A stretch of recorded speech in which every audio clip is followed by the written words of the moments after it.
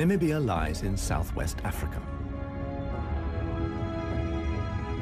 The Namib Desert stretches for almost 2,000 kilometers along the coast.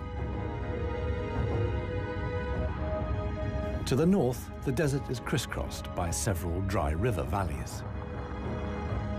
One of them is the Huanib Valley. It runs through the desert for several hundred kilometers and ends in the sea.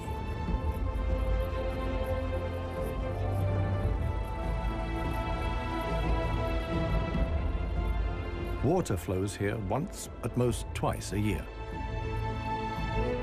Only deep-rooted plants like anna trees can survive here. Only here, within the valley, can mammals exist in the long term. It is the home of the desert elephants.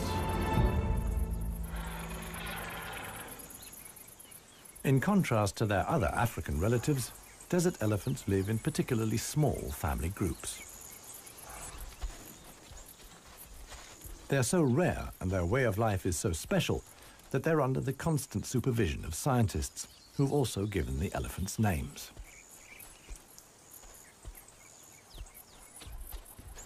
The head of this family is alpha cow Clarissa. The animals don't leave her side for a moment. Only Clarissa knows how to survive in this extreme environment. The shoots of the anna tree are now ripe.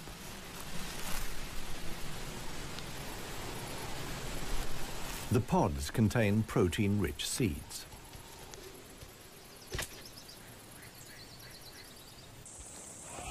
Clarissa has known every one of these trees since her childhood.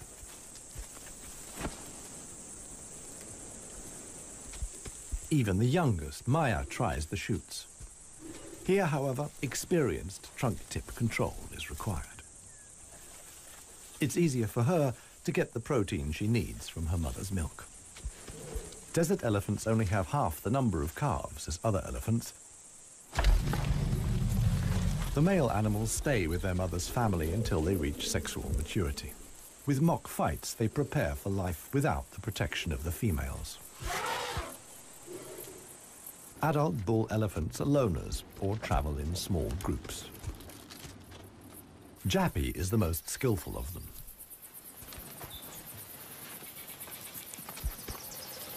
His younger brother watches enviously as Jappy brings down apparently unreachable branches from the tree.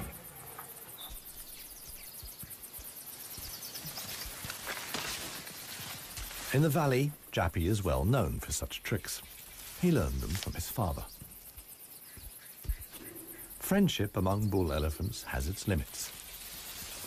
Jappy is certainly not willing to share his branch with his younger brother.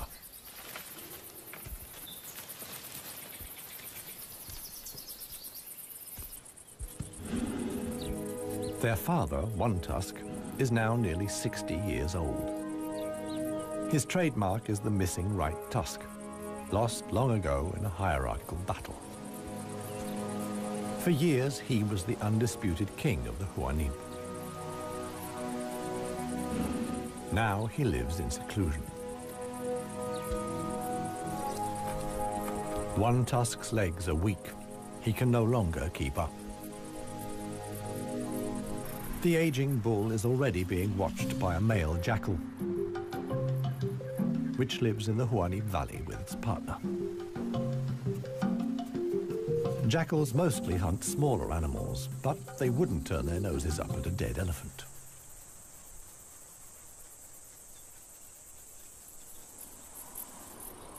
In a side valley, Clarissa has discovered a further source of food.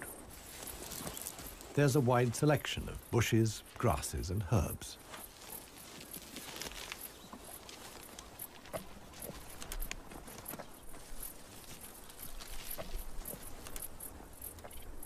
The elephants' climbing skills far surpass those of their savanna-dwelling relatives.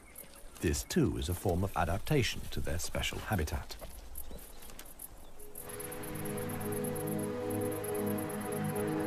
Old One Tusk has at last reached one of the anna trees in the Huanib Valley. But Clarissa and co haven't left very much for him to eat.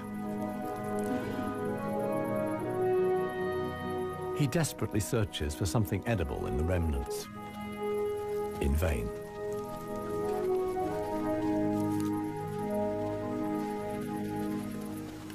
For the inhabitants of the Namib, survival is hard. They're used to going for long periods without water. Many get liquid from their food or know secret sources of water.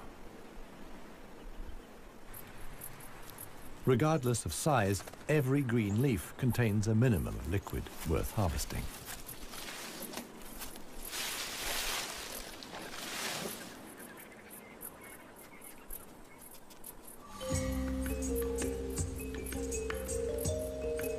Outside the dry river valleys, there is scarcely any vegetation.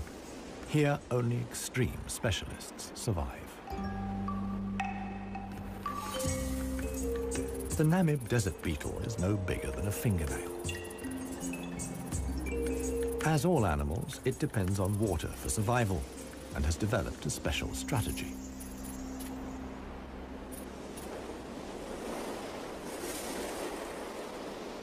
Even the tiniest traces of dampness in the air condense on its carapace. In time, a drop forms, which then flows directly into the beetle's mouth. This way of life limits the distribution of desert beetles to those parts of the desert that see fog. But where does the fog come from? The Namib is one of the few deserts in the world that stretch to the sea. The cold Benguela current from the Antarctic cools the seawater to a temperature of 12 degrees Celsius. When the water reaches land, it evaporates in the warm desert air. Around 200 days a year, the desert is wreathed in mist, which sometimes extends hundreds of kilometers inland into the dry river valleys.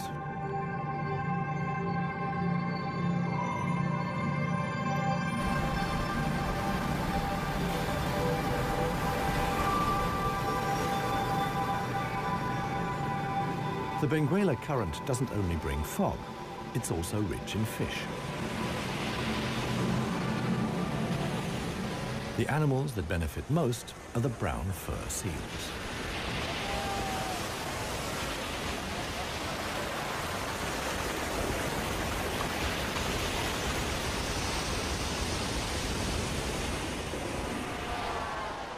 Their colonies are often home to 100,000 animals.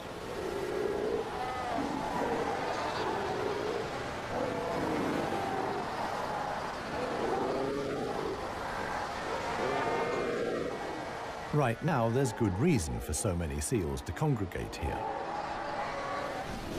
The mating season is just beginning.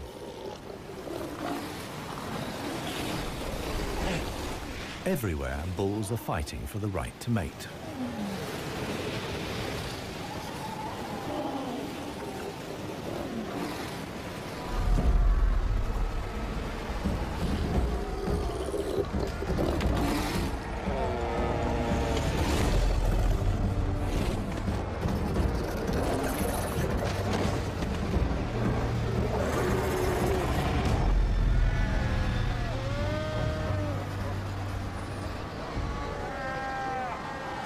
The strongest conquer a whole harem and then have their flippers full.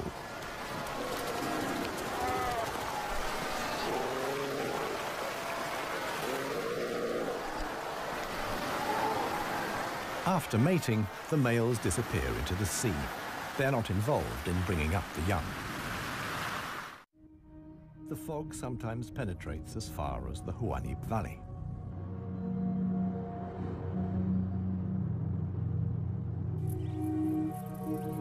Now, even the biggest animals benefit from the moisture contained in the fog.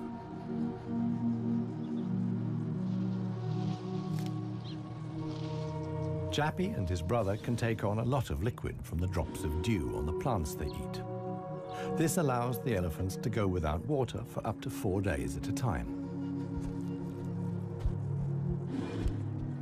The pair are still on the move together. This will soon change.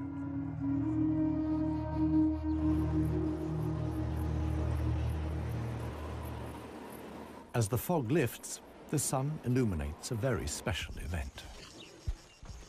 Families of elephants from other dry river valleys are on their way to the Huanib Valley. They're following the calls of their relatives, which they pick up via the soles of their feet, as via a stethoscope. More and more elephants join Clarissa's family. Some of the animals hadn't seen each other for years and exchange affectionate greetings. Jappy and his brother are also aware of the arrival of the females. When it comes to attracting a cow, in a flash, companions become rivals. Once upon a time, one tusk was also aroused by all the excitement. Today, it no longer has any significance for him. He wouldn't be able to deal with confrontations with other bulls.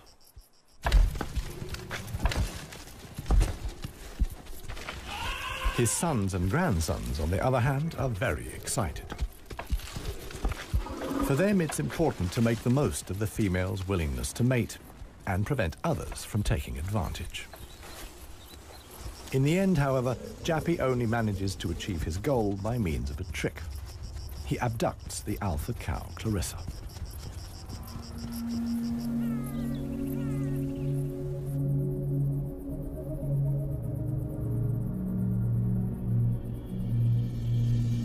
While many of the inhabitants of the valley spend the night hours asleep, this is the time of the real desert dwellers. The Namib sand gecko is only active at night. In the darkness, the little predator looks for crickets and spiders.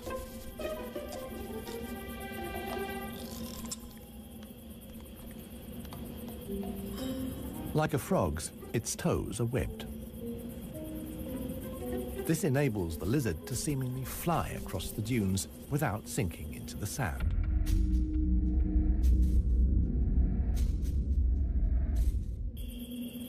But it also needs to be on the lookout.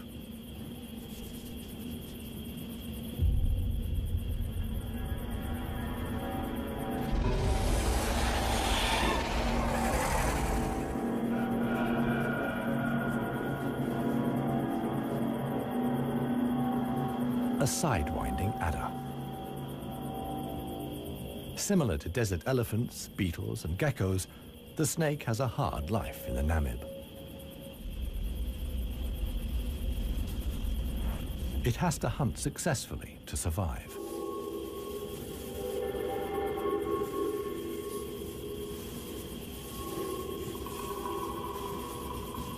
Once it finds a good spot for an ambush, it goes to ground.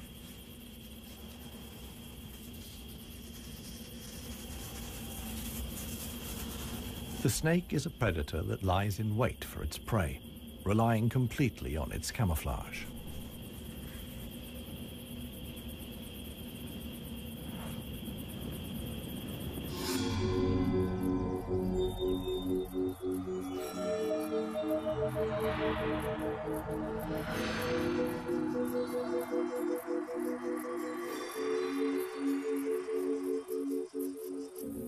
For the sensitive gecko, it's time to go. In the sun, it would quickly dehydrate. Here, too, webbed feet come in handy. The lizard uses its legs as scoops to quickly dig out astonishing underground passages. It can make tunnels 1 meter long into the ground.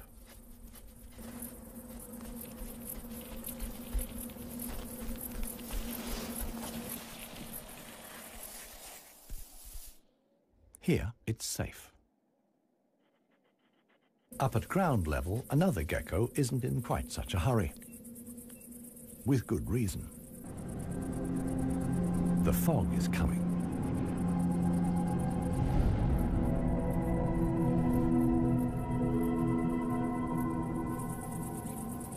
The lizard's large, mirror-like eye surfaces allow the fog to condense here.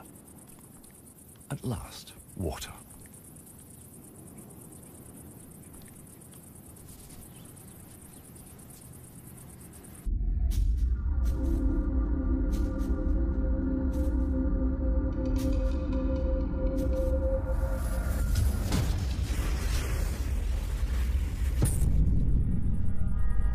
The waiting paid off. This morning, the sidewinding adder can have breakfast and get some liquid into the bargain.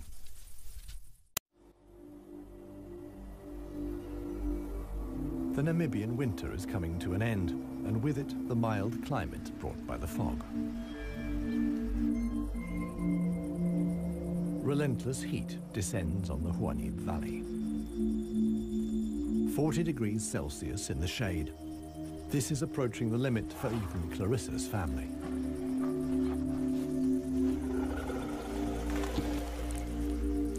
Elephants don't sweat, and so protect themselves against overheating by fanning their ears. But it seems too hot, even for that. The heat is hard to bear for all the animals, but for the youngest, the sun can be lethal.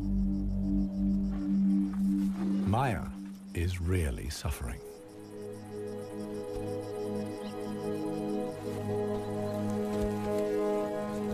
One Tusk mobilizes all his efforts for one last attempt at an anna tree. But he no longer has the strength. Exhausted, he withdraws to the shade.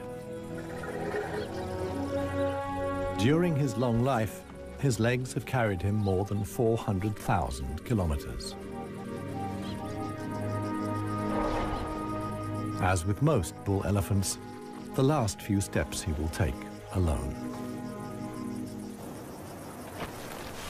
Despite the heat, Clarissa can't afford to take a break. She urges her family to move on. Desert elephants have to spend up to 20 hours a day eating 200 kilos of plant material.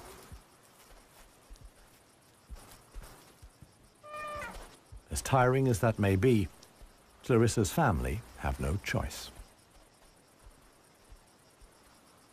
One young bull is already so exhausted that he sleeps through the signal to move off.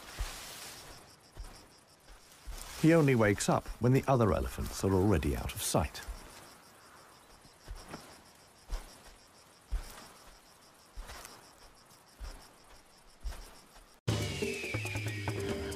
This show was created for you and your family to watch together. Welcome to Nat Geo Wild. It finally dawns on him that he really is all alone. Clarissa and the rest of the family have noticed his absence. The animals try to locate each other via smell using their trunks, which are extraordinarily sensitive.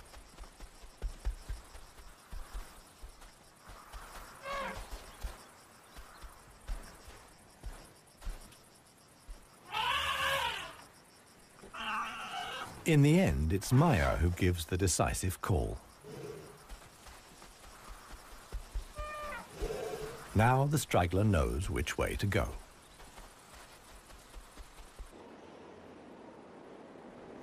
The extremely dry period shows no sign of coming to an end. 1 week later, the heat and the elephants have combined to decimate the plant life in the Huanib Valley. Vultures take up positions on the trees on the edge of the valley. Their time will come when the other animals can find nothing more to eat.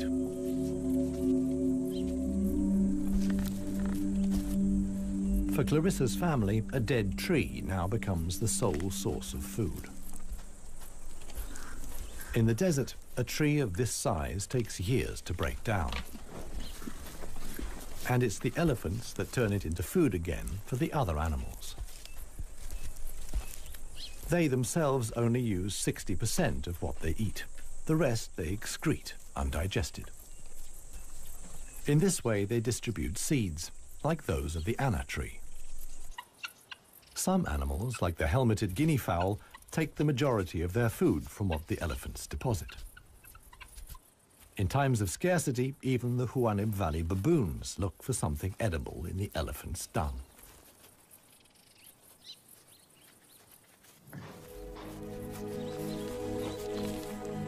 Old One Tusk has one more go at the wood.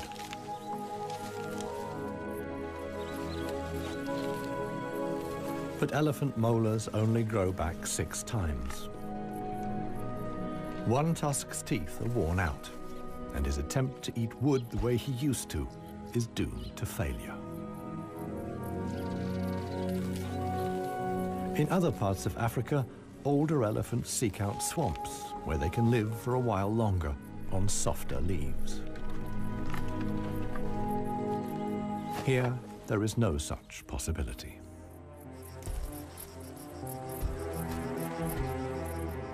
For Clarissa, too, the situation is becoming threatening. She and her family must leave the valley and seek food and water elsewhere. Other families join the trek. Only Clarissa's knowledge of hidden water sources can save them now.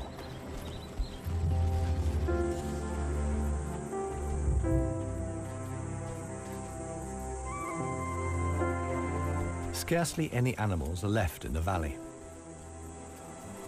Even the jackals are leaving. In their search for food, they will move along the Huanib Valley until they reach the coast. Only one tusk is too old and too tired for the trek. The one thing that could save him now is rain that would let soft grass grow. With this slim hope, he remains behind.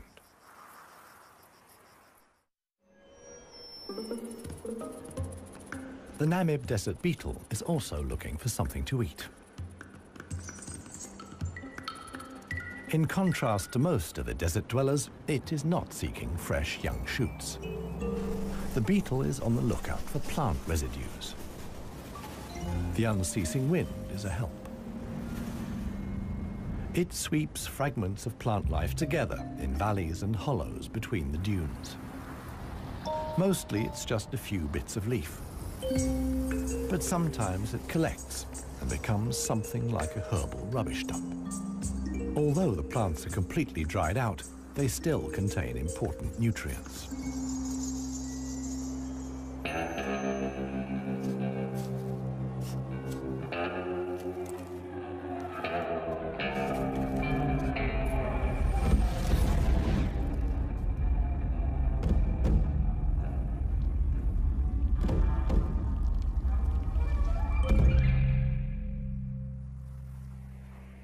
The Namakwa chameleon is one of the most dangerous hunters in the Namib desert. For desert beetles, at any rate. But the beetles don't usually make it quite so easy.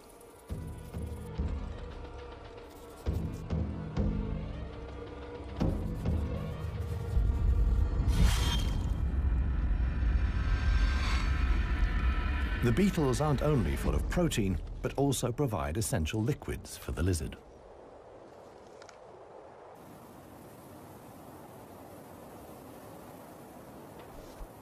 Namakwa chameleons are the biggest reptiles the Namib can support. In contrast to the mammals, they can't undertake long migrations to look for food and water. Similar to the Huanib, a river once flowed here.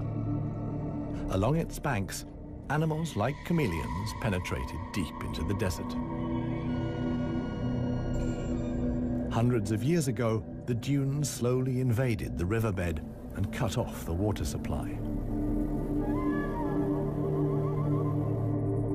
This process was so slow, however, that the animals had time to adapt to the new conditions.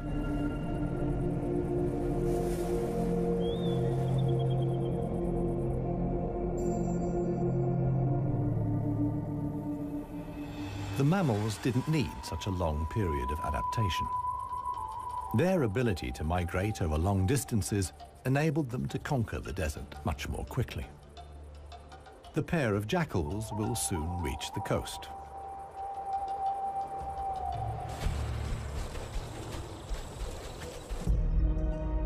Clarissa, meanwhile, is still searching for water. Little Maya is already exhausted.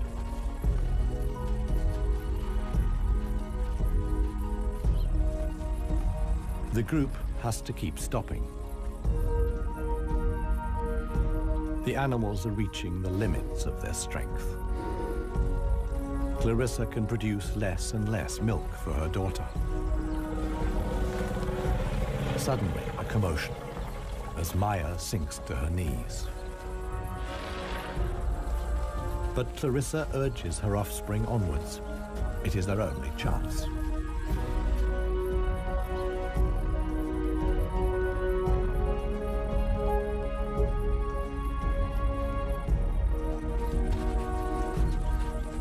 As dusk falls, they finally arrive.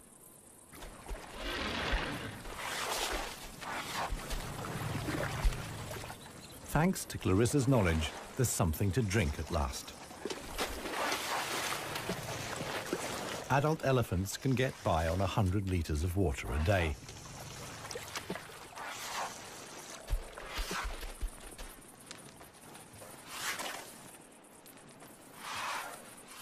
The subsequent dust bath serves to protect the elephant's skin from the relentless sun.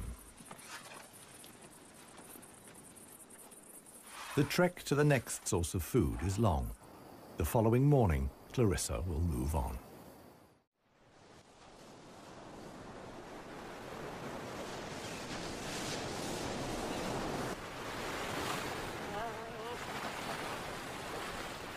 The jackals have finally reached the sea and move southwards along the coast.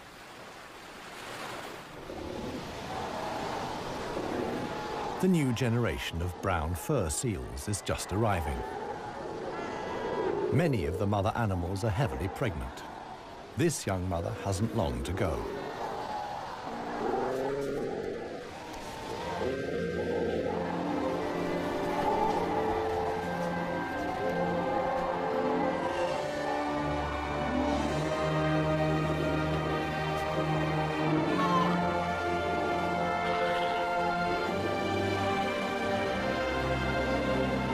The mother at once welcomes her offspring into the world.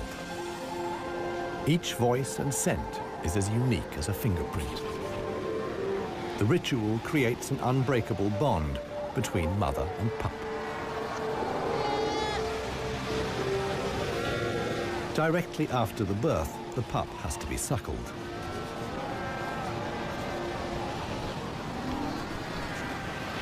The newborn is a little clumsy.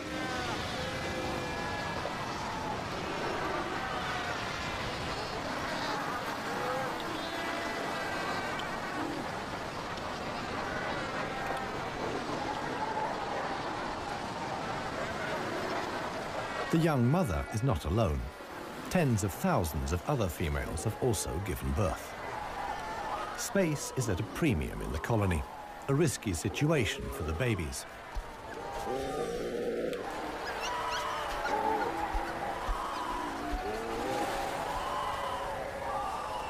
To minimize the danger, the seals organize a kindergarten. Many of the mother animals leave their newly born pups here.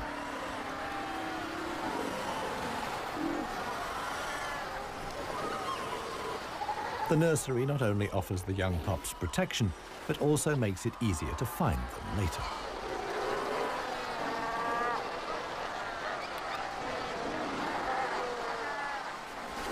The mother seals have to go out hunting every day to make sure their milk is nutritious enough for the young.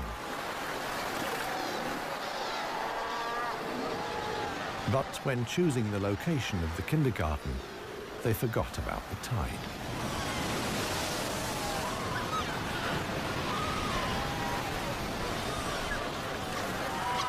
The pups fight desperately against the onslaught of the waves. The baby is washed out to sea along with the other newborn seals.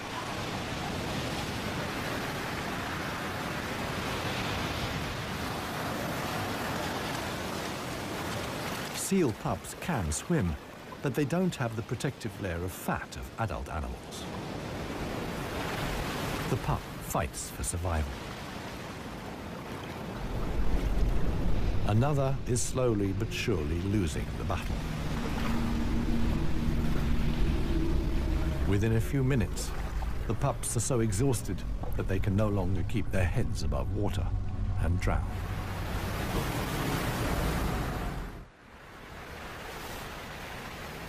The next morning reveals how great the danger posed by the sea is for the seal pups. The shore is full of little corpses, washed up by the tide.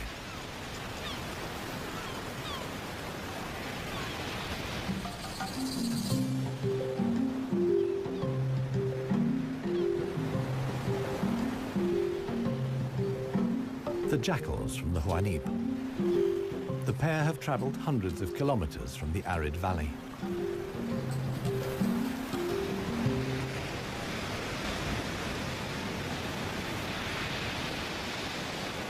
The seal colony is now their only chance of food. Jackals aren't choosy. For them, eating carrion is nothing unusual.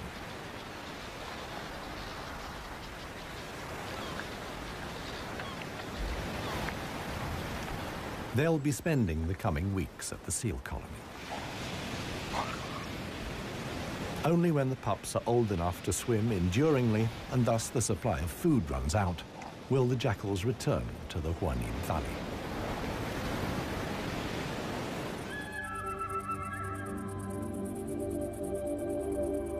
It's not only the jackals that undertake such long treks. The other inhabitants of the Huanib have a long way to go.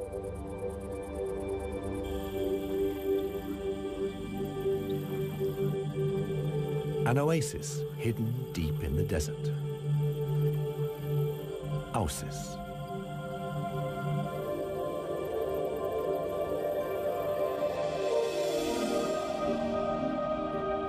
It lies like an emerald in the middle of the desert.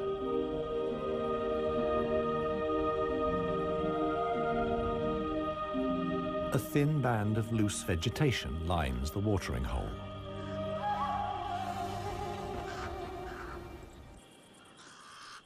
The pied crows are getting worked up about something. Visitors. Big visitors. The legendary desert lions. Desert lions are so unbelievably rare that scientists have fitted them with transmitter collars so that the big cats can be monitored and protected. Two females have taken up positions in the undergrowth with their young. The experienced predators know that it's just a matter of watching and waiting. And indeed, many animals are making their way here. The oryx's numbers have thinned noticeably. Some are lagging far behind the main column.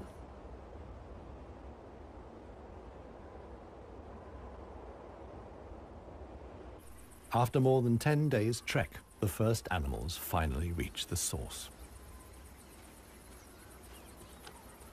Cautiously, they approach the steep bank. They're in danger of sinking into the soft ground.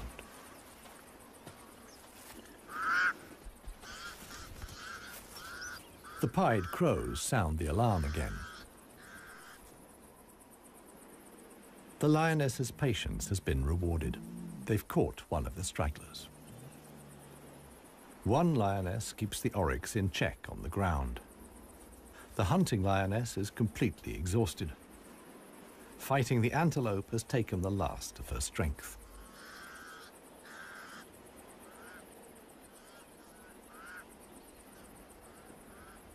She drags herself back to the bushes to get her cubs.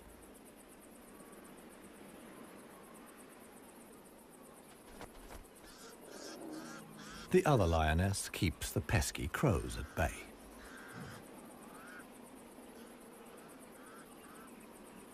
Luckily for the huntress, the cubs quickly grasp the situation.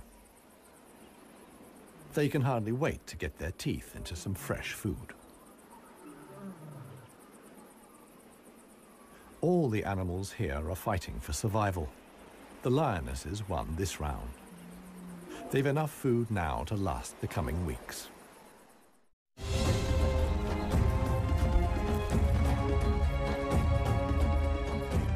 Clarissa and her family have finally reached the neighboring dry river valley.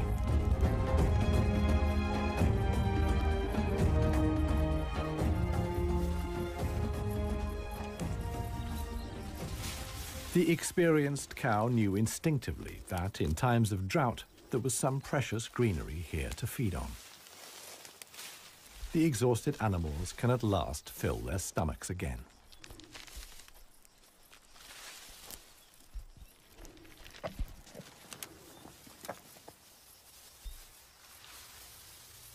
And this is how a happy, full-up baby elephant looks. Maya in paradise.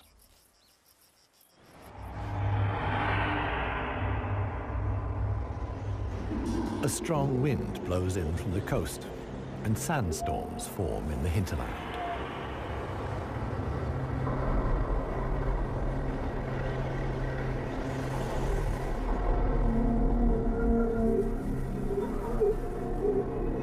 They reach the river valley where Clarissa and family have found food and shelter. Sandstorms like these are the harbingers of heavy rain. Experienced elephant cows like Clarissa know what that means. As soon as it rains, the dry river valleys will be turned into raging torrents that wash away anything in their path. Imminent danger for the family of elephants. Time to move on again. Now the safest place to be is outside the valleys. How right Clarissa was can be seen the following day. Water in the dry river valley. Only every 10 years or so is the rain strong enough for the flood wave to reach the sea.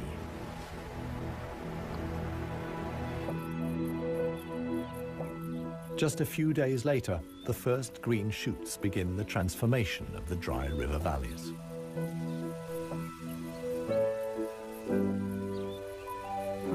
The Huanib Valley, too, is bursting with new life as the first exiles return.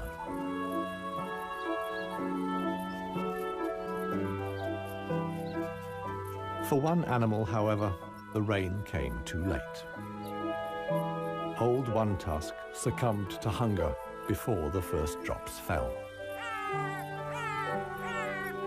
The jackals find his body on the edge of the valley.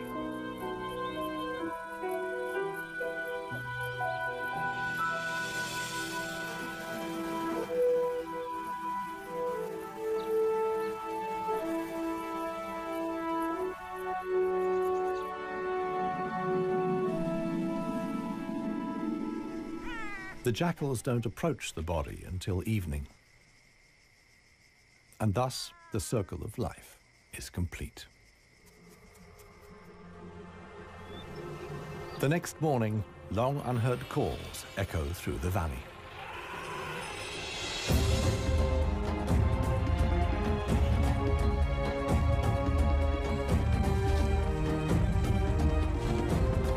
Clarissa is back. Her family survived the floods unscathed. Maya, too, is thriving. At last, the newly greened Huanib Valley comes into view.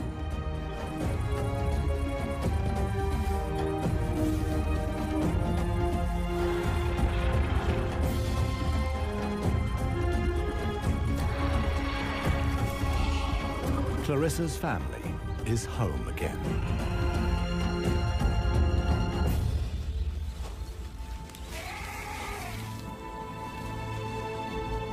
Jappy will pass on the genes of his father, One Tusk, and with them, his strength and intelligence. Clarissa is pregnant with his baby. The alpha cow will induct each new generation into the secrets of the desert elephants. This is essential for their survival. The Huanib River Valley is probably the last real wilderness in Namibia, one in which only the cleverest, most intelligent of the animal world can survive. A life of extremes in the home of the desert elephants.